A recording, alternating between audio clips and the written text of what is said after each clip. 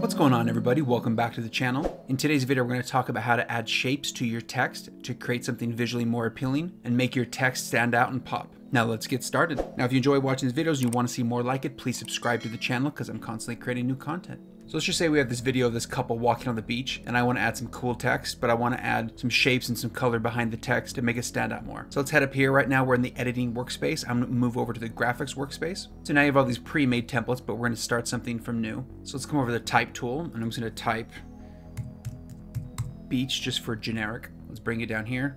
And obviously that's fine, but I want to have something that kind of pops out.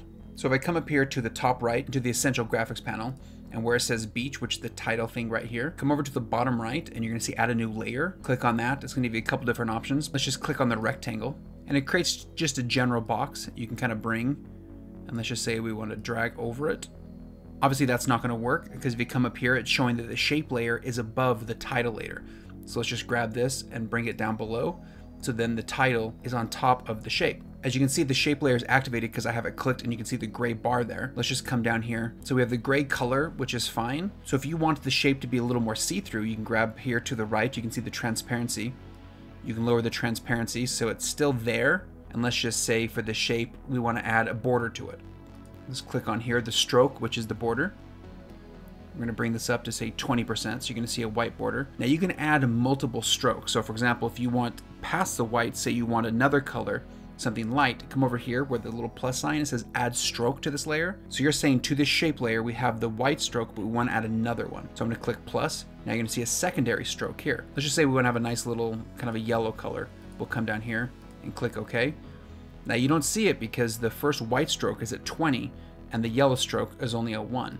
But as we drag this up, let's just say we leave it at 30. So now we have a border on the border itself. And you can add another one if you want to do another one, or you can just subtract to say you decide you don't want that. You can obviously just uncheck it and it won't be active, but if you want to get rid of it completely, just come over here and click the remove the stroke button. So now you're down just to the traditional one. And then if say you want to do the ellipse or a different shape, you can come up here to the same button, new layer, and then do ellipse. It'll give you ellipse, circle, that sort of thing. I'm going to undo that. You can also come over to the tools panel, and underneath the pen tool, you have the same rectangle and ellipse, and you can just kind of create your own and then move it down the same way you did and then just adjust it from there. So that was one way to be able to add a shape or some color behind your text to make it pop off and separate from the background. Anyway, I hope this helped, and if it did, please give it a thumbs up for the YouTube algorithm. And if you want to see more videos like this, please subscribe to the channel. That being said, have a great day. Later.